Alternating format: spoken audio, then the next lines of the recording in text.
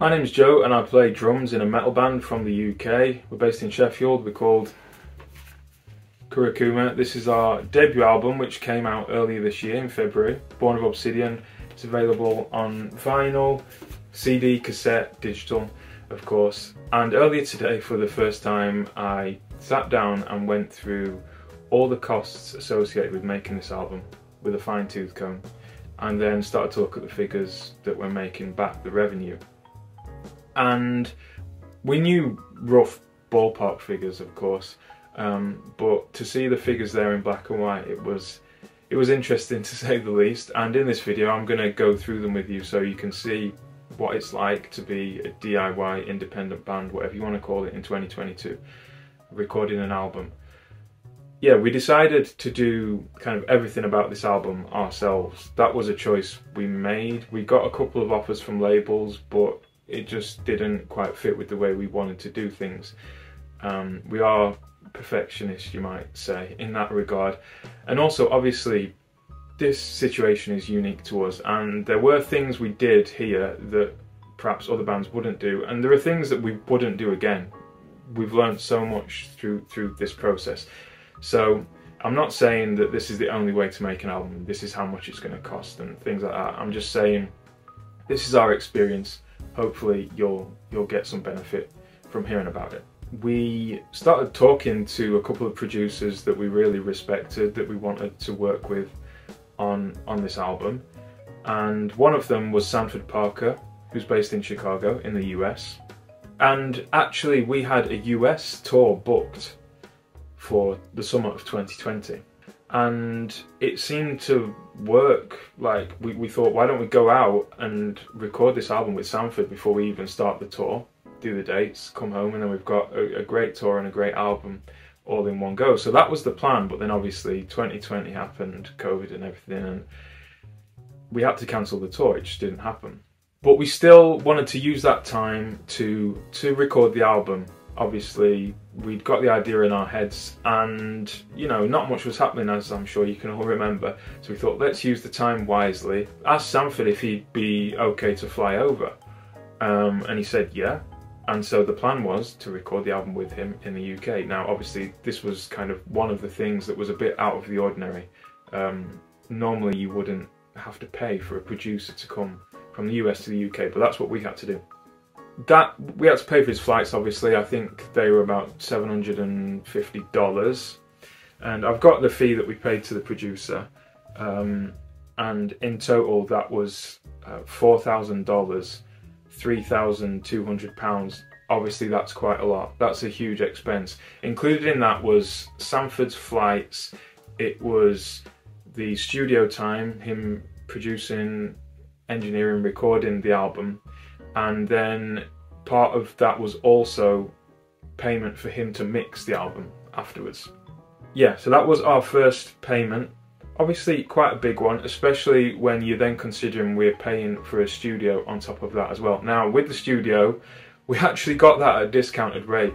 A relative of mine owns a studio in London called Narcissus Studios. It's a really good studio. Jarvis Cocker has recorded there. When we showed up, they even told us Rihanna had recorded there recently. Now, I think normally they charge £500 a day for the studio, but because he was cutting me a deal, he told me he didn't make anything on it.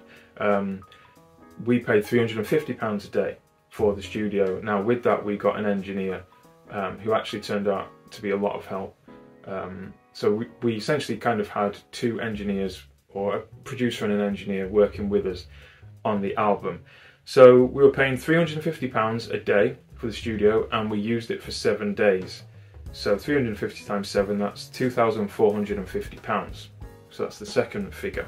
This was our first real experience kind of in a really nice studio, and we wanted to enjoy it. And yeah, as a bit of background to this, I've got to say, you know, we've, all three of us, had a bit of cash lying around that we thought we could use on this album, and we were happy to spend it, and we were happy to kind of see it as almost a holiday.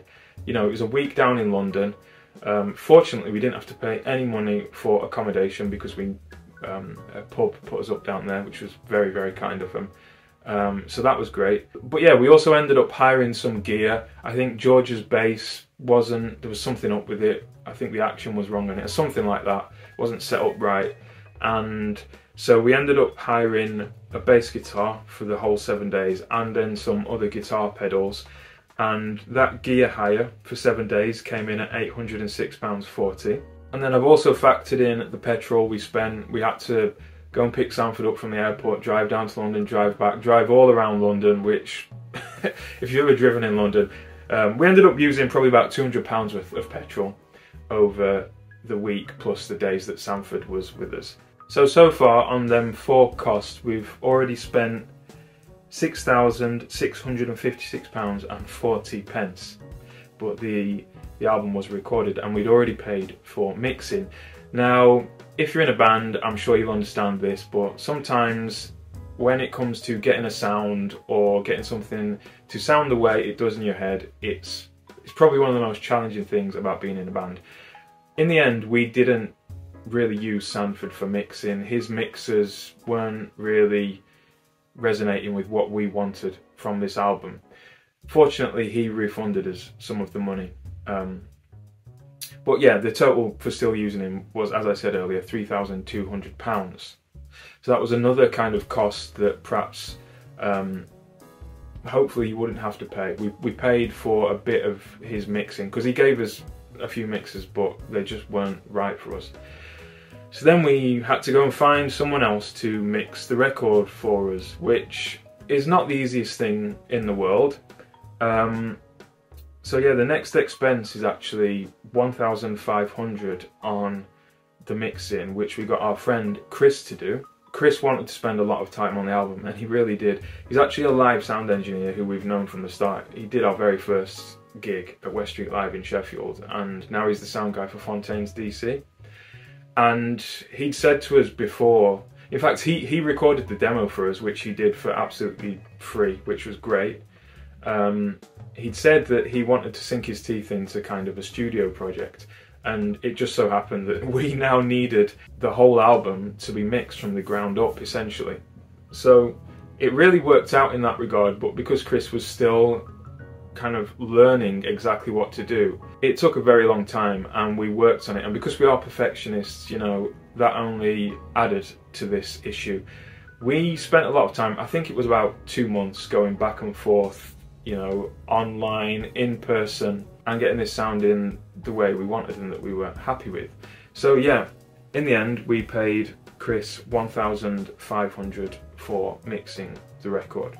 Next we needed to get it mastered, which is a simpler task, and we hit up James Plotkin, who had come recommended to us from some friends. He was amazing, actually.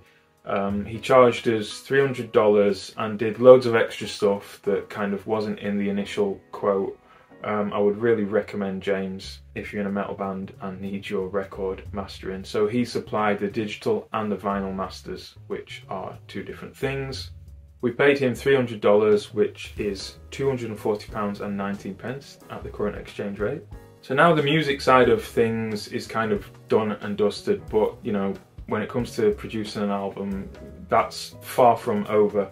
So next, well, in the background throughout this time, we'd been working with our artist friend Mila Kay, who ended up only charging us £200, or was it 250? It was one of the two. I'll put 250 just to be safe. So he ended up providing, you know, the artwork there, and then everything else, we've got the insert. He did all the layouts as well. He hooked us up with that price, and yeah, big up Mila, because he's been great. So the front artwork, all the layouts for all the physical formats, and even a bit of art for kind of the Bandcamp page, £250, let's say. Now next we get on to the actual physical copies. We didn't have to do all 3 physical copies, but we wanted to. I'm glad we did. We've sold plenty of each. So yeah, the vinyl version, we got 250 records made, 125, we've got 2 variants.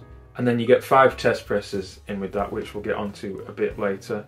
That came to £2,435.40. So just under £10 per record we're paying for there.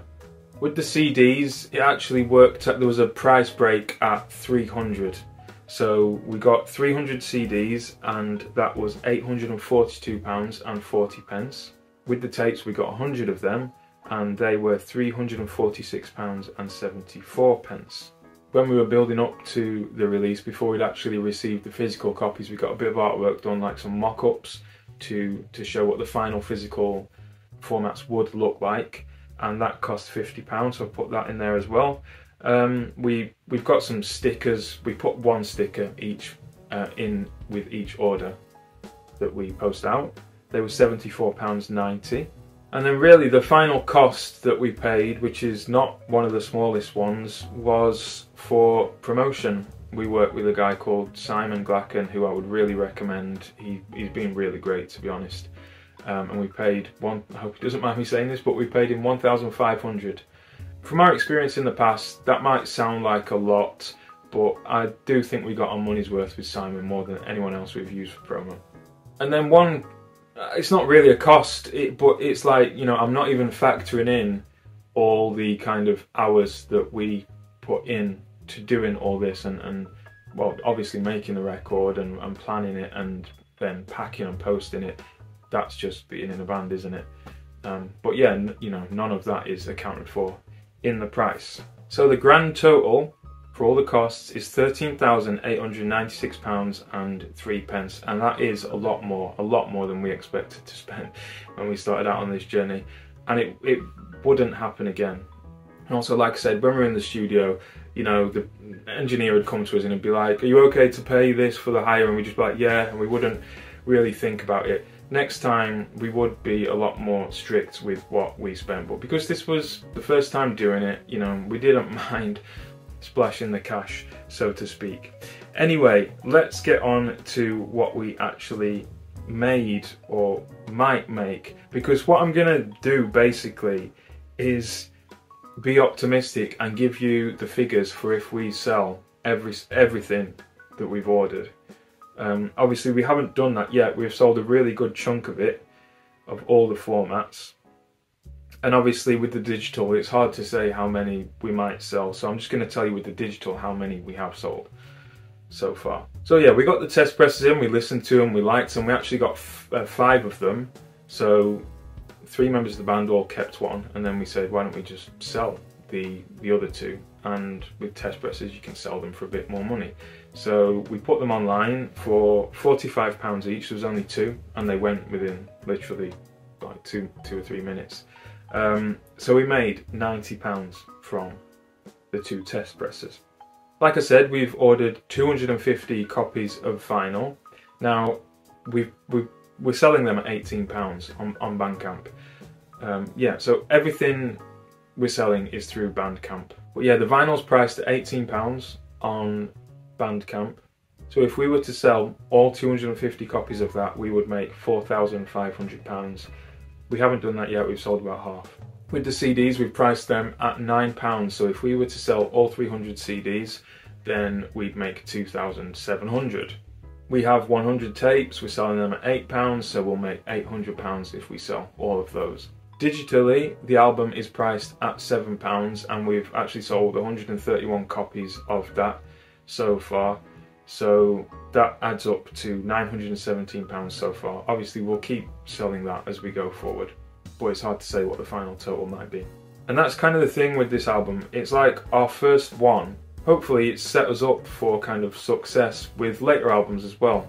Obviously that's how a band works. So there's definitely an element of kind of like, let's kind of invest almost on this first album, make a really good job of it, and that'll set us up. And people will check us out, and it'll just be good for the band, you know. That's also another reason why we perhaps spent a bit more than we anticipated on this first one. Streaming, as you know, everyone's talking about it, doesn't really make you that much money. I'd estimate, I think Jake sent me a payment from Spotify of £155 the other day, so I'm going to estimate that about £100 of that is from streams of the new album. It might be a bit less, to be honest. Apart from streaming, all those figures that I've just mentioned, everything that we sold basically has gone through Bandcamp, which has been a good platform for us. I don't know how good it's going to be going forward because it's just been taken over. But yeah, Bandcamp has been great, but it does take a cut from every sale you make, obviously.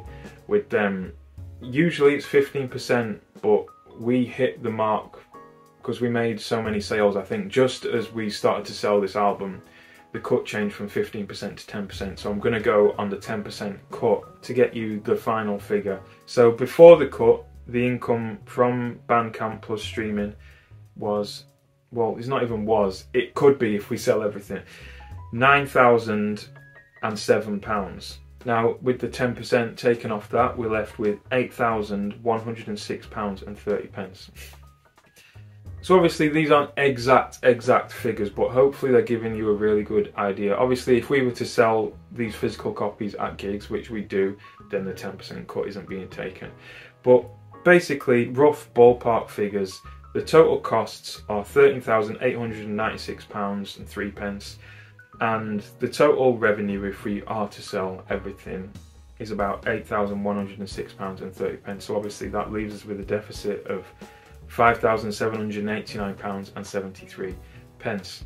I've not factored in postage costs and packaging because essentially the customer pays for them at checkout. But yeah, there you have it. There are definitely ways we could have kept the price down on this, but this is what happened. This is our experience for my band, and where we're at right now. Fortunately, if I was to do a video, and I maybe could do a video on, you know, the band as a whole, we do make money on other things. For example, we've got caps, got one over there, that say "Make Sludge Grim Again," and that's actually that's made us like £2,000 over the course of the band. We sell a lot of t-shirts, they make us money. You know, we play gigs. Back in the day, we used to play for free, now we get paid, and we can make money on gigs and tours a little bit. Not a lot at all, but you know, overall, the band is probably about breaking even. But this video was just focused on the album process. Maybe next time we'll have a label to do it for us. It has been a lot of effort, but it's been worth it. You know, I'm glad we did everything ourselves. We tried to do it to the best of our abilities. Being in a band is extremely challenging, extremely tough. It can be difficult financially, but obviously I do have to say, you know, it's completely worth it when this is here and you can hold it in your hands, and when it represents kind of years or even decades of kind of just work and passion and creativity, then that is priceless. And then if it's well received, even better. You know, that's just the delight, the joy of being in a band when the music you make means something to people and they really enjoy it. Unfortunately, with this album, a lot of people have got a lot out of it. But yeah, let me know what you think. Thanks for watching. Also, one final edit. I can't believe I forgot to mention we rented out this billboard on like a major road in Sheffield. I think that lasted for a week and that cost us £200, but that was 100% worth it.